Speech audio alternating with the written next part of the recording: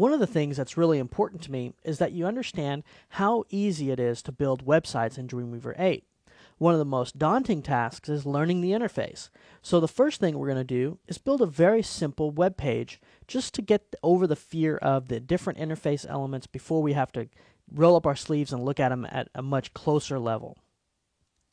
So when you launch Dreamweaver for the first time, you're probably going to see either this screen or the screen right before it, which says, what type of a layout would you like to use? Either a coder layout or a designer layout. I use a designer layout because that's what I am by trade. Now, in this window that you see brought up, you're going to see some of the basic elements. Open a recent item, create new templated items or sample items, and then you have pre-built samples here that we can pick from. I'm going to go ahead and choose HTML for my Create New. And this is going to bring up the document window. Now, in this window, you're going to see a couple of things that are uniquely tied to this document. One, which is the title. Now, the title is, let me pull up a page here that's completed. Okay, so this is the graphic that, or the web page that we're going to be building. You can see here where it says gloss coming soon. That is the title. Okay, so we'll go up here and we'll put that in. And Gloss by Rockwell is just a fictitious glass company little demo website that we're putting together, just so you have an idea of how to put together a website for a client. All right, I'm going to go ahead and save my document, so I'm just choosing a Save As. And at this point, it is very important that I label or name this file correctly. Because this is the first page in my website, okay, I want this to be labeled index, I-N-D-E-X. Now, what's unique about the word index is on the server, when you go to, like say, digitaltutors.com, the server is going to find the first page that says index. And obviously, there can only be one page labeled index. So it's going to find that and then serve it to the user. So this is a very important page. A lot of my students say, you know, hey, I made my website, but I can't pull it up. First thing I always check for is, do they have an index page? All right, we'll hit save, and there we go. Now, there's a couple of little panels tucked away here. Okay, these little panels are customizable, and I'll show you how to do that here in just a little while. So you can access your files, CSS, all these different attributes from here. Down here are the property attributes, so how you adjust your properties are down here. Now, there is a shortcut to hiding all of these panels. This right here is called your Insert panel. Okay, to hide them, hit F4 on your keyboard, and it will tuck them all away.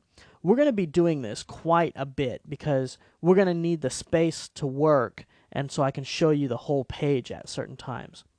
All right, now that I have this file saved, let's take a look at adding some elements. All right, I have actually in your data files folder, there's a completed folder. This folder houses all of the files for the website that we're going to build here in just a second. All right, and there's a lesson folder, lesson files. So it says first website project. We'll go ahead and open that. And there's a couple of graphics here that we're going to bring in.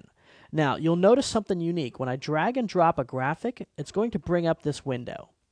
Now, if you're not building a website that's going to be used by somebody who may need an accessible screen reader, then you can turn this window off. I'm going to actually use these settings just because it's a good habit to get into. So this is the gloss logo. There we go. And I'm going to hit enter. And I'm going to drag and drop the main image right here. So that's going to be the main image. There we go. And as you can see, they're stacked wrong, so I'm going to just drag and drop this top image down. And it's very user-friendly. You can pick things up, move things around. All right, at this point, I'd like to see these centered. And you can do this two different ways. You can either use a property here. So right here, it says Align Center. So I have my graphic selected. I click that once, and you can see it centered right over. Okay. I can also type it in. I could use code to type it in. And the code is align equals quotes center quotes. So an easy way to do this is I'll select this image, then I'll hit code up here. And now that switches me to my code view. Okay, and right here where it says P, right there, I'm going to modify that HTML tag. Okay, that's called an HTML tag. I'm going to modify that. So what I'll do is I'll come up here and watch what happens. The minute I hit space, it figures out, oh, maybe you want to add some code. So I can hit A for a line, and you notice it automatically highlighted it. Now I can do one of two things. I can double click that, okay, or I could have just hit enter. Align, how do I want to align it? Center. There you go. Now watch, when I go back to my design view, it's centered as well. All right, let's now go ahead and add a little bit of text. So I'll hit enter, and we'll say for more.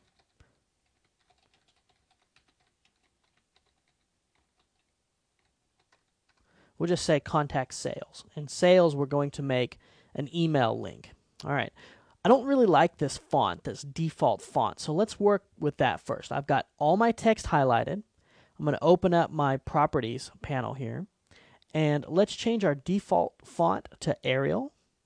Okay, a little bit nicer. We'll bold it. Okay, and I'm going to change this to a light gray. And you'll see why here in just a second. All right. Now I want to take my sales here and turn that into an email link. Well, right up here at the top is my insert panel, and it should say common. If it doesn't, drop that down and choose common. And the second option right here is an email link. It looks like a little envelope. We'll activate that, and we'll go in here and we'll just say sales at DT. Okay, and that's just a fictitious website. So we'll just hit OK. And at this point, it made it blue. So the next step that we're going to do is adjust all of our link colors, as well as adjust the background color. So we'll go over here to page properties. Okay. Now, if you have something selected, you can't go to your page properties. Okay. If you have nothing selected, you can go to your page properties. You could also go up here to modify page properties, whichever is easier for you. All right.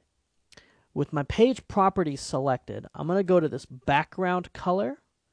We'll drop this down and we're going to choose black. Hit apply, and you can see our page got updated. I'm also going to go to links, and where it says links color, I'm going to choose one of these oranges over here, and we'll hit apply, and you can see that now has been updated to orange. We'll say OK,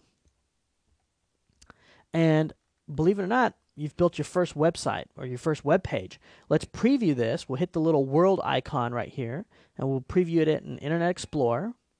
And we'll say, yes, let's save. And there we go. Here is our simple one-page website that we've built. Now, this is not live on the Internet. We're going to do that next. We're going to set up our site and get connected to the Internet and show you how that whole process works. But as far as building a very simple web page, here you go. It's that easy to do. Now let's get into some of the more intricate elements of Dreamweaver.